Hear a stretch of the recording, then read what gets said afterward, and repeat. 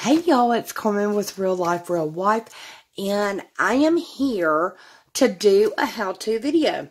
Well, I've actually done a tutorial on this before for Miss Lorraine Barton. Now, before I get started, first I want to say this how-to video came about because I was on Susan Tootsie Tucker's first live. Yay! Congratulations, girl. Now, I do have my camera a little closer to me than I normally would, and I know I'm a loud talker, so hashtag forewarn, you might want to turn your volume down. But before I do the tutorial, and yes, this may be a long video, I cut all my nails down. Oh my gosh. Oh, it's been horrible. And Jenny Craft Creations, if you know, girl, when you start clipping your nails down, it's not fun. It's very uncomfortable when you're used to long nails. Now, I'm rambling. So what I'm going to do is I've had a huge blessing. And I cannot wait to share this with y'all. I have been dying to share this with y'all. And I've been trying to figure out what video am I going to do. And yeah, I kind of shied away from YouTube for this week. But thank you, Susan, for making me come back and do another video. So with that being said, I'm going to do a Happy Mail first from, and shout out, y'all, if y'all do not know her, Lisa Douglas. She is so freaking sweet, y'all. We have been messaging email back and forth and back and forth and back and forth for quite some time. And I had not realized how much I can appreciate her talent. And with that being said, I told her, actually, I was wanting to buy a product from her. And one of the products, y'all know, you know your girl Carmen. I'm all about bling, right? Yeah, well, diamond painting has been a thing of mine that I have wanted to do. I want to do a diamond painting, number one. But not only just a diamond painting, I want to do a freaking elephant to go in my Alabama craft room. But with that being said, that does not mean I don't appreciate other things. Now, I realize I'm chatting like I always do, and I need to get into the how-to video. So if I chat a little too much and you want to skip forward so that you know, with the how-to, it's going to be about die cutting cupcake liners. We all have them. We all love them. So, with that being said, you can go from your typical cupcake liner to your die cut liner. And I will show you that here soon. But first, she sent me this, and like I said, this was after several messages, and I've got her Happy Mail packages getting ready to go out Friday, actually. But she beat me to the punch, which most of y'all do because I'm slow at shipping. But she said, happy late birthday, happy late Merry Christmas, happy late New Year's, happy late Valentine's Day, but happy St. Patrick's Day. And most of all, happy mail.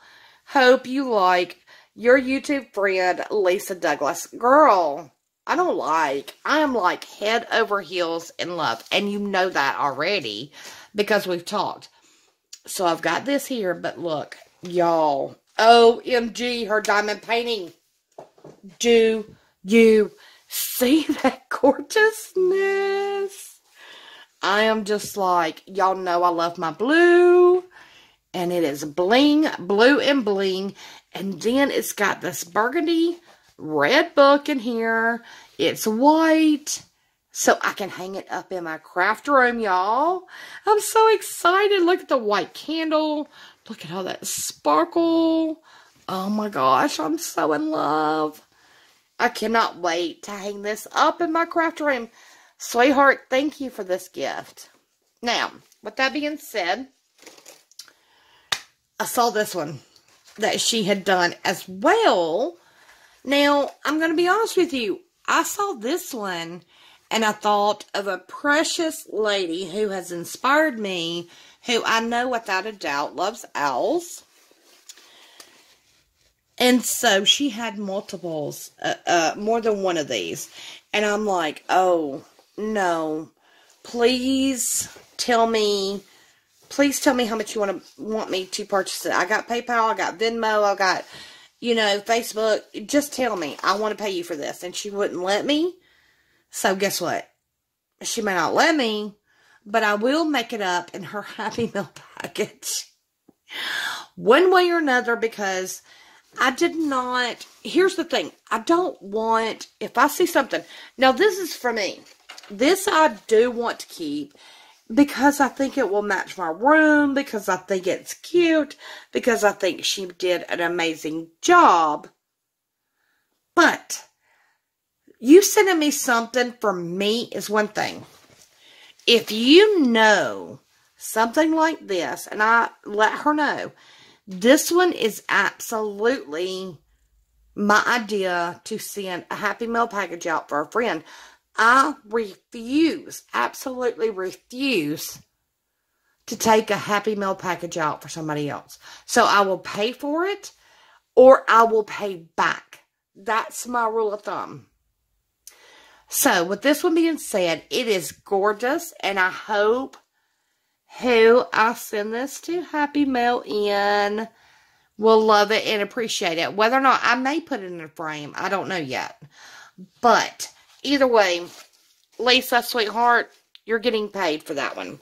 Now, I was watching Susan Tucker tonight with her first live, and I'm so excited for her. So, what I'm going to do is we got on the conversation about how I do not, let me see, got pink, got that, okay. What I'm going to do is I'm going to grab so many of y'all, and I've picked these up for me and a friend. Y'all have seen these or probably hauled.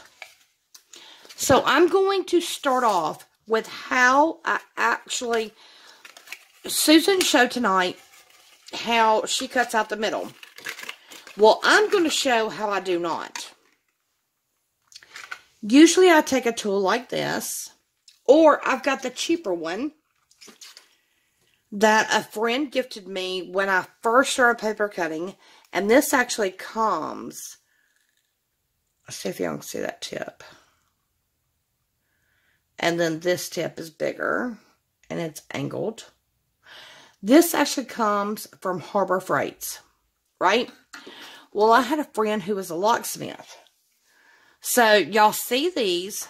And so I use something like this, or I use something like this.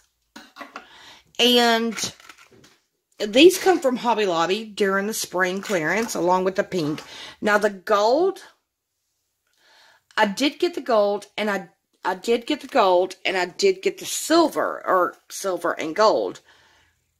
I'm trying to remember where I got them from. I'm not sure if it was Dollar Tree back in the fall, or it might have been Hobby Lobby.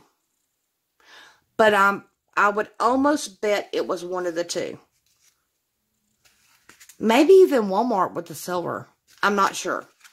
I'm just being honest with you. So, with that being said, now we've got the teal, we've got the pink. There was blue, there was so many colors, and I want to go back and see if I can find them. But I've got these, and these are from Dollar Tree. I've got the pink, which are right here, also from Dollar Tree. And like I said, they had blue, they had green, they had turquoise, they had a dark pink, the light pink. And I will go back and check to see if they have them.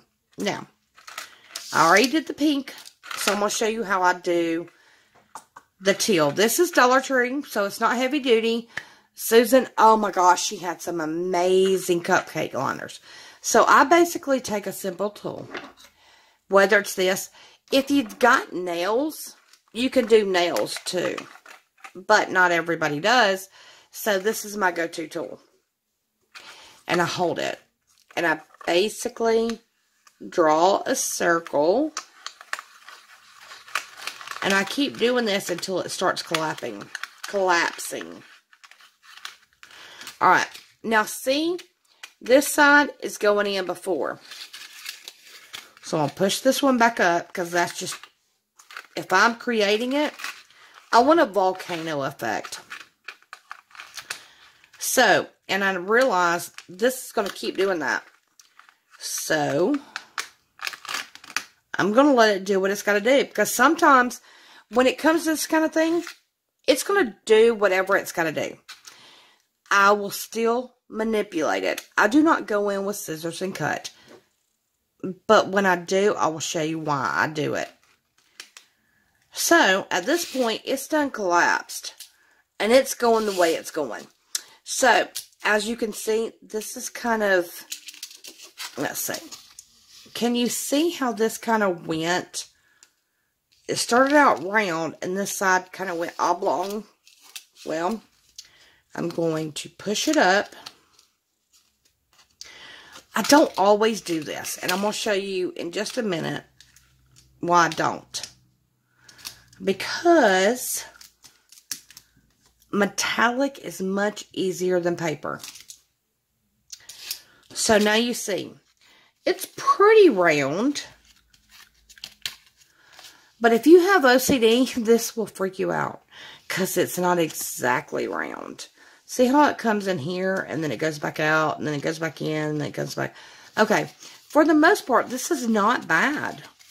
For the most part. And I do not squish and mush around the side. I only do that in the middle. And the reason why I do that in the middle is to get it flat. But you see how it's kind of, I'm trying to see what y'all see. See how it's kind of lifting up right here? That's the only time. And I just kind of smooth it out very lightly. Okay, I'm talking too much, and I know this video is going to be long. So, with that being said, I've got this one.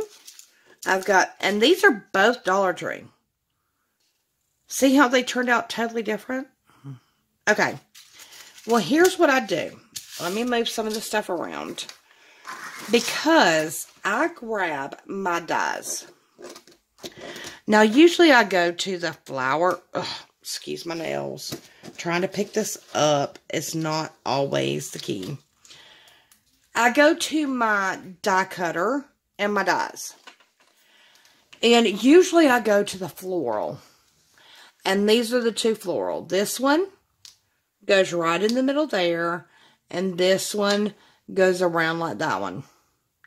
So I pick the two that I like. That I think I can get the biggest floral on. Or the flower on. And then I go to my manual die cutter. Okay. Now my manual die cutter is a quick cut. Now, my quick cut. Yes, I just dropped my pick tool. Or whatever you want to call it. So, my quick cuts, it's obsolete. Yay, my son and his girlfriend, she actually works at Hobby Lobby, and I just found a new electronic machine, or she did for me. And I'm supposed to be picking that up this weekend, and I will share that with y'all in my future hauls. But, okay, so here's, see the difference? These are the dies. I would rather use the big one, but not every time it works. So, this is the one, I use the bigger one. Sometimes the smaller one has to work. Now, I'm going to take my metallic. I'm going to lay it down. Yes, I'm going to have to guesstimate because the way my die cutter works, it has to face up, not down. So I have to guesstimate that the middle of this is going to be in the middle. Oh, stuck to me. In the middle of my die cut, my machine. So I push it in. I feel it. I run it through. I apologize. I know this is not the best view, but at the same time, you know how your machine works. And I know that most of y'all do not have the same machine that I do, because I picked this one up on, yep, there went another project falling. I picked this one up on Facebook Market for $40. Now, I take the outer liner. Yes, I throw it away. Because unless you can give me a tip on what to do with this. Sorry, y'all. Don't cringe. I know. Wasting anything is just a sin. But it is what it is. So, I'm going to move that aside. And I'm sorry about my mat being all crooked. So, basically, I got the die cut, right? That's what I do. Not all the time. See how this metallic one, it's pretty centered. So I can go with the big circle and it's going to cover it up. I could do a scallop and it's going to cover the center up as well. Or I can even, because this one worked out so well, I might... No, there's some edge. I could get away with that teeny tiny one if I glued it exactly right. See what I'm saying? But, no. This one turned out pretty good. Do you see how lopsided that one, the center of this one is, compared? Do you think I care? No, I don't. I'm going to actually grab this one. No. Because the reason why is, although it's off, guess what I'm going to do? I'll edge that right there. Now, I'm going to pull it down, and I'm going to show you. Let me actually show you on the map. This one is way over here. This one's centered here, and I did not get the center on my die cut. Yep. I'm going to barely put it on the edge there. And when I glue it down and I push it, that looks pretty good. I just move it and manipulate, and then nobody sees in the middle. Now here, oh my gosh, this one is pretty freaking good. So it's like, boom, easy to do. Oops, easy to do. Now, I could also leave it and not do a die cut and put something in the middle, and then I could do that, which is fine with me. But having something that big, when it's the big cupcake liners, I don't like it. The little ones, I don't mind. So I will take this one, I will put it right in the center. And that's cute if I was to glue it. I can, you know, turn it, manipulate it to where I feel like it looks good on my project or whatever. But